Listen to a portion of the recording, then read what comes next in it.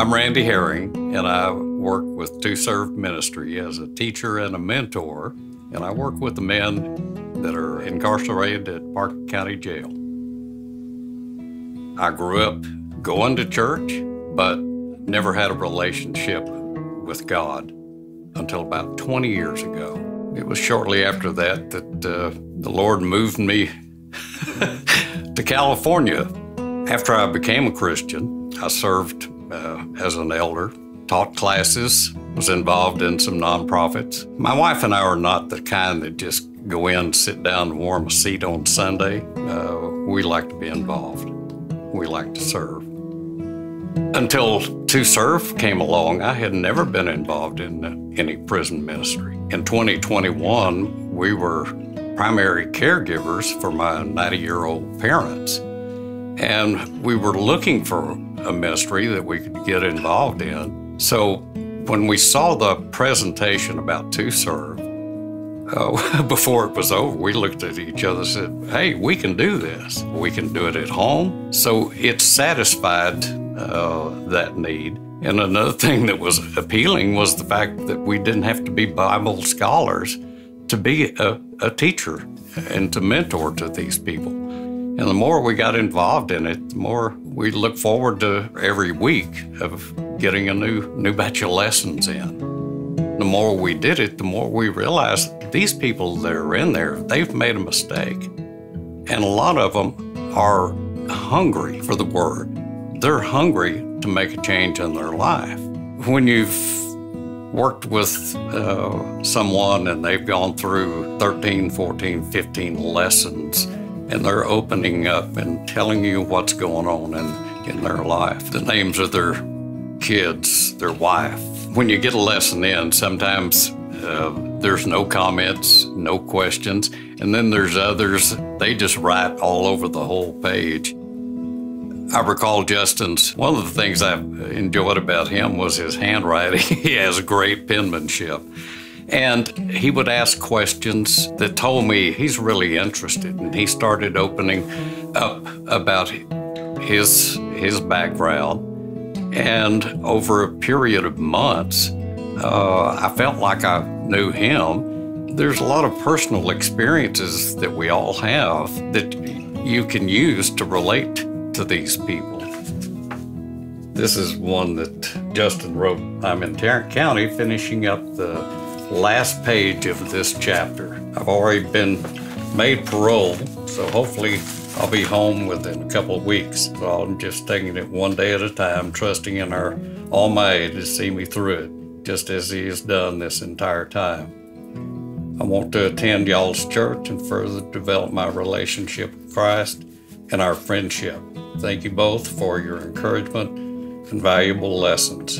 I'm forever grateful. I hope all is well with you and your family, and I look forward to meeting you both. God bless you.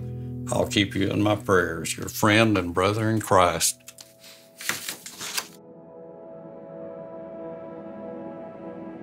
I'm Justen Morrison, and I was a student at the toServe Bible Study Correspondence Fellowship. Actually, I had a really good upbringing. My whole family's been, churchgoers my entire life. My granddad was the founder of that. We prayed every night. I've always known and believed that, that there was a God and that He was for the betterment of me. Through my teen years, I started smoking pot, doing all that, partying. Never really studied the Bible. I knew it was there, but I didn't focus any time or spend any time trying to kindle that relationship. I got married when I was 20. For a while it worked, and then, I started struggling with the marriage. We were struggling financially with the kids and school, everything. I told God, I said, just leave me alone. I got this. Let me do it. And He did. He was still there, making sure I had everything, but no, it was tough. The first time I went to Lindsay State Jail in 2015, I had got in trouble in 2011 for selling marijuana. I did 3 out of the 4 years on probation, and then decided to quit going. Once they caught up to me, I went from the judge, sentenced me to 15 months in state jail, so I did the whole 15 months. Got out, then I started doing cocaine on the weekends, just as a party, just to have fun. One weekend, I stayed up too late, partying too hard, and I had to go to work the next day. And I ran out of cocaine, so I was coming down, and I asked one of my employees I knew that he did meth, so I was like, hey, you mind if I have a couple hits? He said, okay, I really don't want you to, because you don't need to go back down that road, but that's what you want. So I did that as a pick-me-up. Off and on, I did it for a couple times, probably for 2 to 3 months. Started doing the math in my head. I'm like, okay, I can make money at this. I started dealing meth. And before long, I was selling probably an ounce to an ounce and a half a day. I ended up losing contact with my kids, lost contact with my family, chasing the drug, chasing the money, the women, anything that comes along with it. I personally didn't do a whole lot. It was just more of selling the need to be wanted. That's a high in itself, The drug couldn't match that high. One night, going to make a sale and got pulled over. That was the end of that. And it was about a month, maybe 2 months there.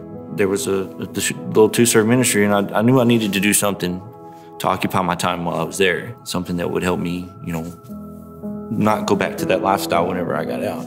So I started doing it. We would do it every week, and I always looked forward to it. And what really hooked me to the toServe was when they sent the first packet out.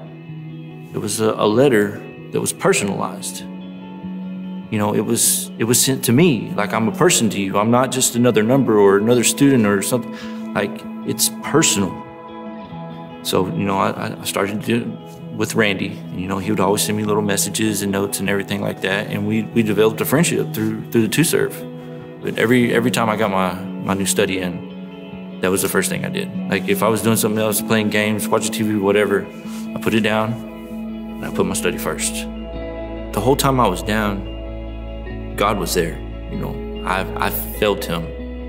I saw through my whole journey that he was there. He was going to be there, that I wasn't going to worry. When I got out, I had to go to the orientation over at Parole.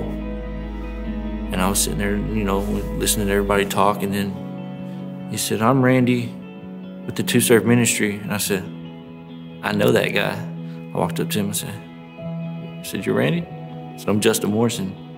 He said, Justen. He gave me a big old hug, and then Cindy was there. She was like, oh, Justen, and Inga, and, I met all of them. And one day he was like, well, if you need a ride to church, or you need anything, just let me know. And he gave me his number right there. And, that's been pretty much where it's been ever since.